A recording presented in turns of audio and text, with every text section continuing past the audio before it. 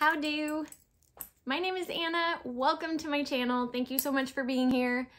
Today, I wanted to do a video about the palette tag part 2 that was started by Samantha March. She did a collaboration with Ali Glines, and I think about a year and a half ago, they did part 1 where they put a bunch of questions all about your eyeshadow palette collection.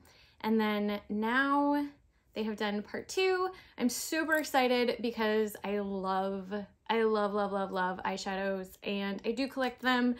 And without further ado, let's just get into it.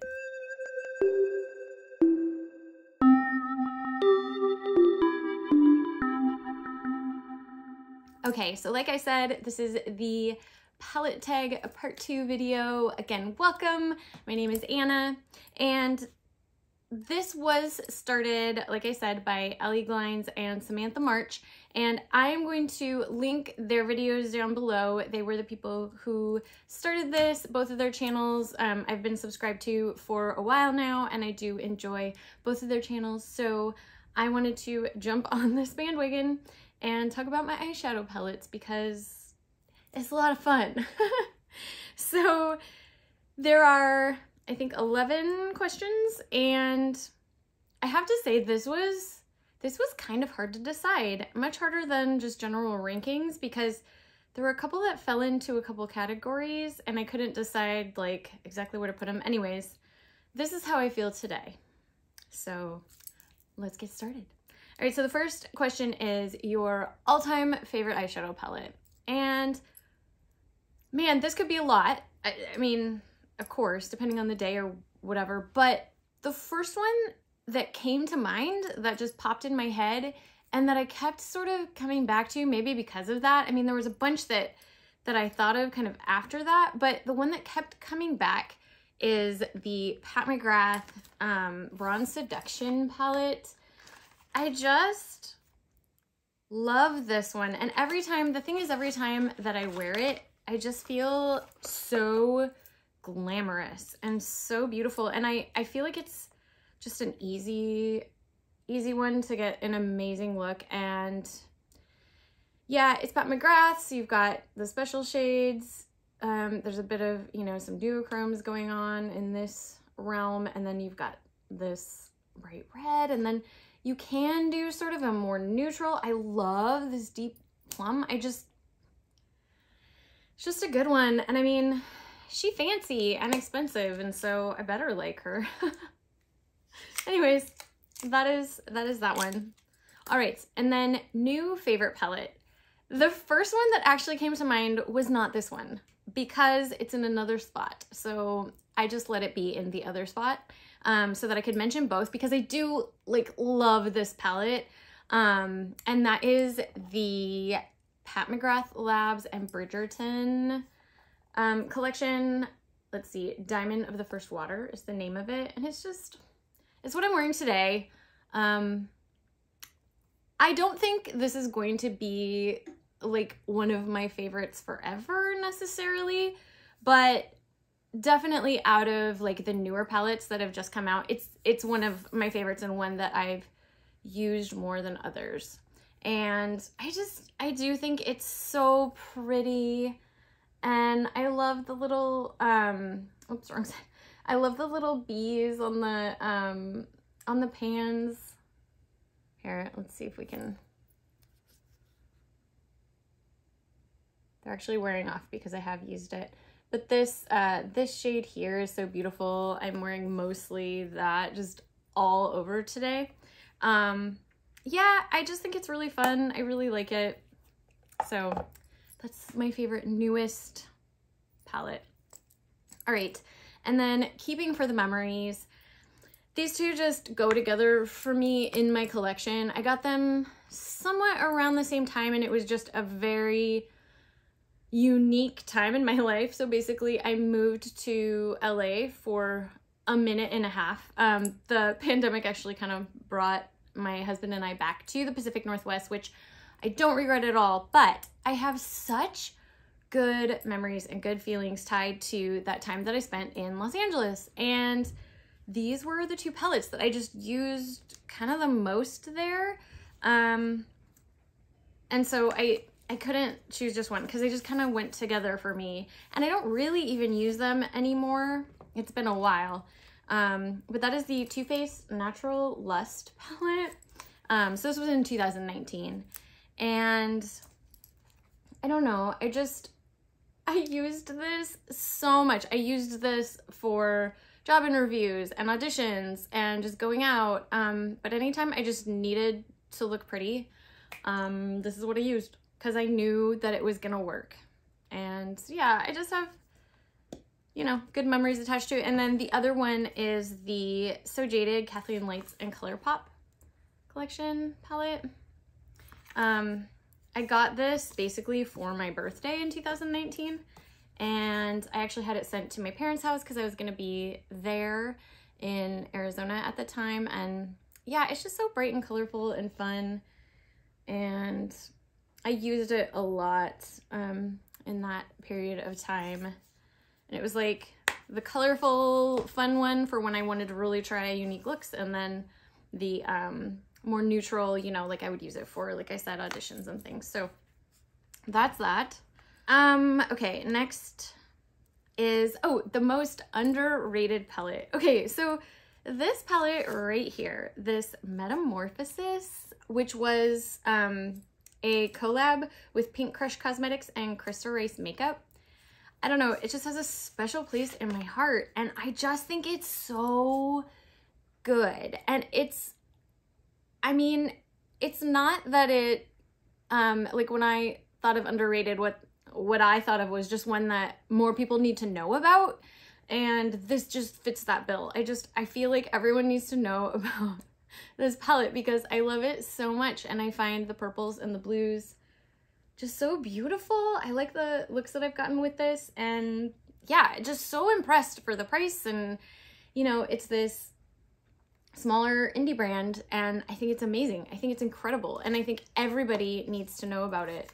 So that is what I consider the most underrated in my collection. Okay, this next one. So this is a not your favorite, but one that you can't get rid of, and that is 100% the Natasha Denona True Chrome palette. I don't ever use this. I don't know. I don't use it. I don't go for it. I haven't liked the looks that I've gotten with it. I don't know what it is about this palette that just doesn't, I don't know, but I can't get rid of it because it's Natasha Denona and it's like fairly new at this point. I mean, I don't remember when this came out. It's a year old or more, but anyway, yeah, I don't know. It's just, I don't love it and I won't get rid of it. So there's that one. Okay, and now for favorite collab palette.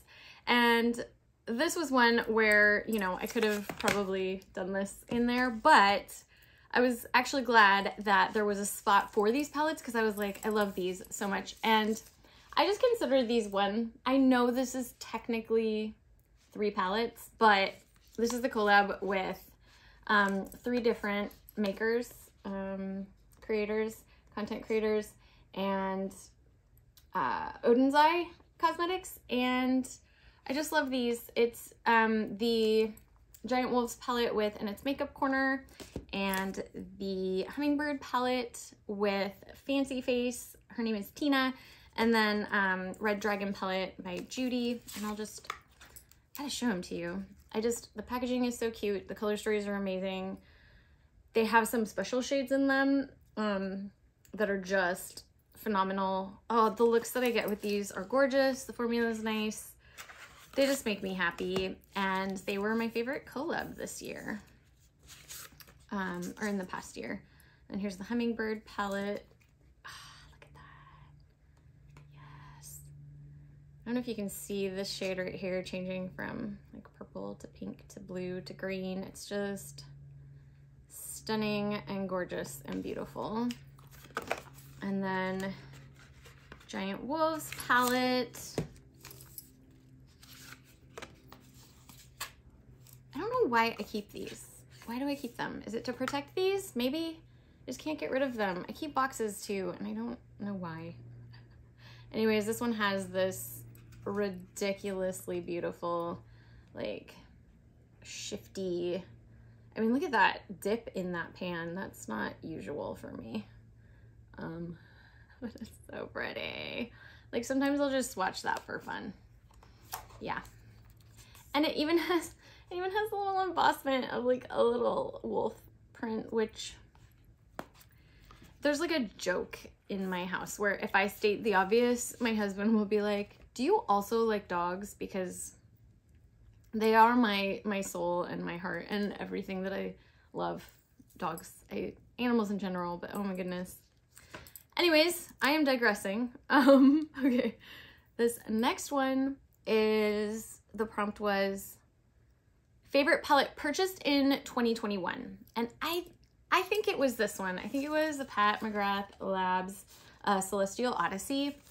Oh man, this is just such a beautiful palette. And again, every time I use it, I just feel beautiful. And it's got both neutrals and colors, and it's just got some stunning shades and great to work with. It comes in this like pretty packaging. I don't know, I like it. I like it a lot. So that was the favorite palette purchased in 2021. All right, so this next one is a palette that you didn't expect to love from 2021. And that for me is the Natasha Denona Circo Loco palette. I didn't even think I was gonna buy this one. I was like, I don't think I like that. I don't know what to do with that. And I've talked about this before. I think it was the layout, and like all I could see was this orange, like this right here. I don't know. And I was like, I don't know what to do with that. It doesn't strike me. I wasn't such a fan of like the theme, the like circus theme, but then I started seeing reviews and I saw some looks that people did and I was blown away, and I love this palette. I love it so much. I've gotten the prettiest looks with it. So that was unexpected, and just I'm pleasantly surprised. Ooh, looks cute with my shirt. Anywho, all right. A palette that sparked joy for me. There are so many, and so many in this whole like collection, but I think I'm gonna settle on the Danessa Myricks Lightworks Volume 3. It's so exciting, right? See? I just remember when I first tried this being absolutely blown away. Like my mind was just, wow. These duochrome shades and all the different like textures.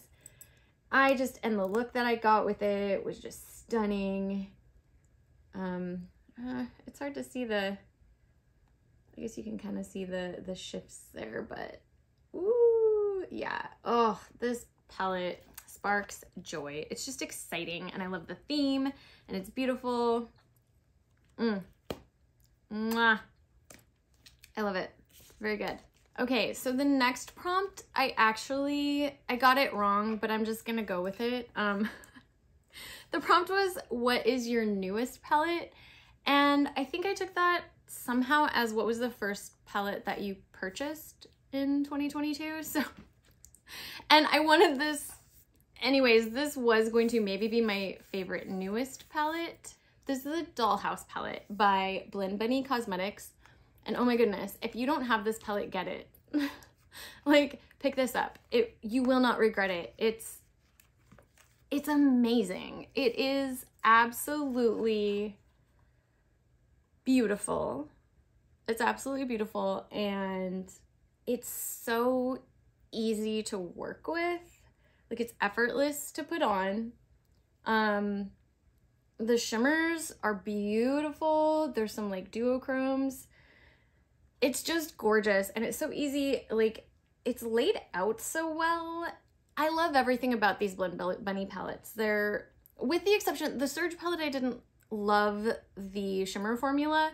But that was a bit minor. It wasn't a big deal. They were just a little bit messy to work with. They were still pretty. Anyways, I'm digressing. This one is beautiful. It's perfect. It is definitely one of my new favorites. I think this might become one of my all-time favorite palettes. I mean, it's new, so I don't know that for sure, but that is my prediction. Oh my goodness. It's just so beautiful. And the last prompt was, what palette did you first use? What was the first palette that you used in 2022? And for me, that was my Natasha Denona Glam face palette, actually. My husband and I went and spent a couple days at the coast for his birthday. And this was like, we left January 3rd. And I'm pretty sure that's the first time we put on makeup was while we were there. And I just used it because it was like such an easy thing to bring along. I think I brought a lot of makeup with me, which was totally silly, but this was definitely one. And I just feel pretty when I wear this. Anyways, it was the first one that I put on in 2022. And it's very pretty. So that is all about my eyeshadows palette tag 2022. Thank you, Ellie Glines and Samantha March, for coming up with this. And I know that creators everywhere, all over the internet, like love this video and love doing this video. I've really enjoyed watching their videos about these, and it's so interesting to see just people's palette collections. I mean, I don't know if there were any, like maybe the Bridgerton one was in Samantha March's, I think. Anyways, it's so fascinating to see what different people are into, and you might even learn about a palette that you didn't know about or that you kind of missed that was under the radar. Anyways, so much fun.